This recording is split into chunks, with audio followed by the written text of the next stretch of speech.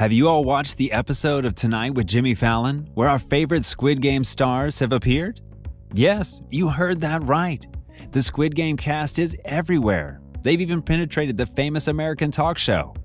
The Squid Game series stars continue popping up on video calls for talk shows and media interviews around the globe for the newly released, critically acclaimed Netflix series based in South Korea. Wi Ha-joon, the Korean actor who plays Jun-Ho, aka the police officer in the series, has stated in an interview with Deadline how his life has been turned upside down since the Korean series entered the cultural stratosphere last month. Since debuting in September, the series quickly reached #1 on Netflix. I would say the craziest thing that happened to me is having an interview right now with one of the biggest media companies in the world. I also went on Late Night with Jimmy Fallon, which was quite crazy. I'm receiving tons of messages from fans around the world on my social media account. All of these events are really surprising and new to me, and that fills my heart with joy all the time, the Korean actor said. It's no question that each of these characters, real-life stars, have skyrocketed to fame along with the series.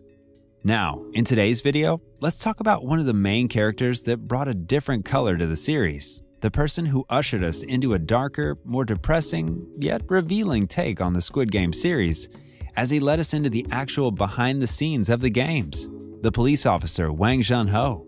It might have been gloomy to look at the Squid Game's guards who roam the place without faces, but the police officer took us into a dark tour inside their policies, the barracks where they stay after the games, the leveling of their positions that are based on their mask, and how their lives are just as expendable as the players who die in each game. Yet, even though we have tagged along Jun-Ho's journey, there are still some details we might have missed. And you might be surprised at what they are.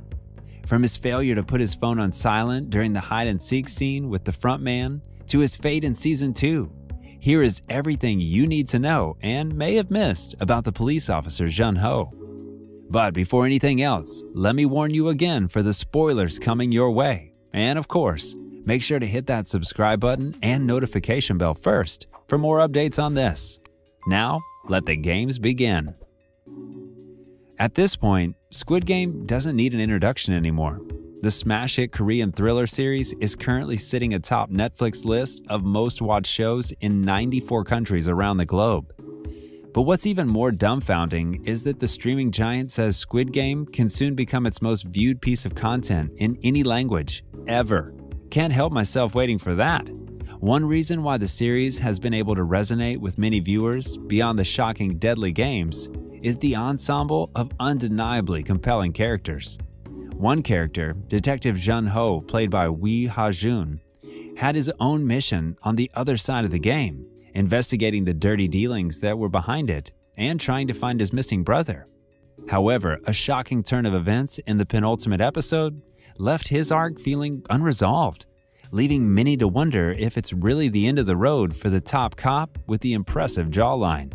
Some fans even expressed their hope to see the quote, most handsome face in the Squid Game in its second season. But will he be? Well, for now, all we can do is hope. Let's take a look at some of these details.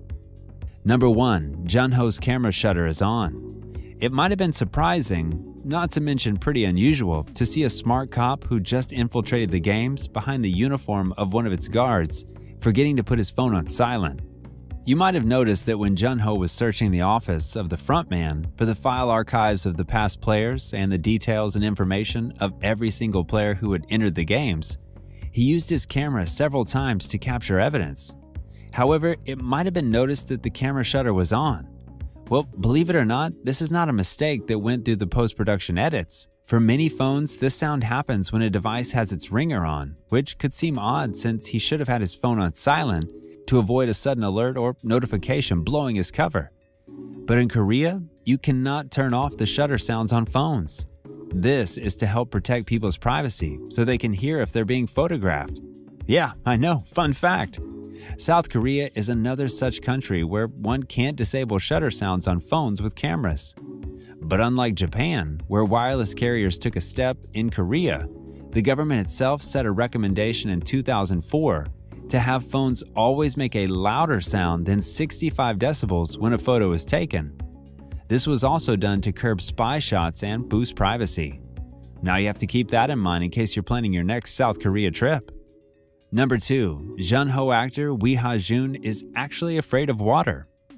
Now, this is a little mind-blowing. You might remember the detective's character swimming right from the island to another island where he tried to get some signal and escape. He did this by using scuba gear that was supposed to be for the actual police officers who would have delivered the smuggled human organs to the awaiting ship nearby. However, the actor who played Jun-Ho is apparently good enough that his fear of water did not show at all throughout the scene. The most challenging scene to shoot was the one where I made an underwater escape wearing scuba gear. I haven't mentioned this in interviews, but I have a serious fear of water. It took a lot of time to overcome that fear. I took quite a few swimming lessons to shoot that scene, but I was able to complete it well, so I'm very happy about the outcome, the actor said. Now that's what you call good acting. Number 3. Jun-Ho never used a body double. The real-life character shared that acting behind the mask was one of the most difficult he had ever been through, considering that he needed to ramp up his body movements to replace the satisfaction from facial expressions. If the frontman was revealed to have used a body double throughout the entire series, well, now at least we know that for sure that Jun-Ho didn't. The fact I was wearing the mask for the majority of the series was quite challenging, particularly the acting underneath the mask. I was going into shooting with a lot of tension. Even if I try hard and perform with my facial expressions and my gaze, it doesn't come through outside of the mask. When I'm acting hard, it doesn't really show well on the screen. I had to make excessive gestures to compensate for the loss of my facial expression and gaze. For example, I would turn my head more dramatically, Wi Ha-joon continued. Number 4.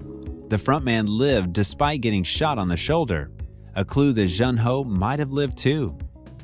Although it's impossible to pinpoint the single most dramatic moment in the series, one scene that was undoubtedly pulse-racing was that in which Detective Wang Jun-Ho was chased by guards and the enigmatic frontman.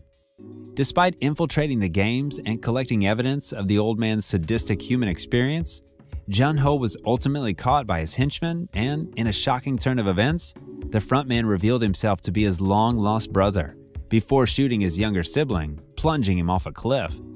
But he only shot his brother on the shoulder, which he had also been shot at. Jun-Ho, before the frontman revealed his identity, shot him first on the shoulder, showing that a single shot on that spot isn't fatal. A lot of fans are theorizing that the police just can't die with that kind of wound, but the series hasn't revealed that on its own in the last episode, when it showed the frontman healing with his non-fatal wound in front of the mirror while looking at his reflection and seeing Jun-Ho in his place. Well, that's all for today. We hope you enjoyed that video, and if you did, make sure to watch our previous videos on Squid Game. Don't forget to hit that like and subscribe button and smash that notification bell for more videos like this.